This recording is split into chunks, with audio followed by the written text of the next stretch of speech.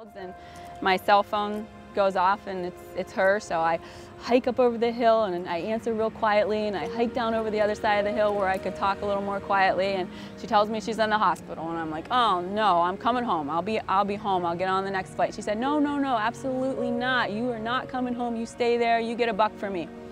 So she said that they thought she had asthmatic pneumonia, and they thought that she had congestive heart failure. Well, I didn't go home because she begged me not to, but when I did get home, I rushed to the hospital, and they still thought that she, had just congestive heart failure. They left her out of the hospital a few days later. I went down to see her every day. I drove an hour and a half every day to see her, and she got a little better. She seemed like she was up and moving around a little bit. She had to be on oxygen. And then it came to Christmas Day.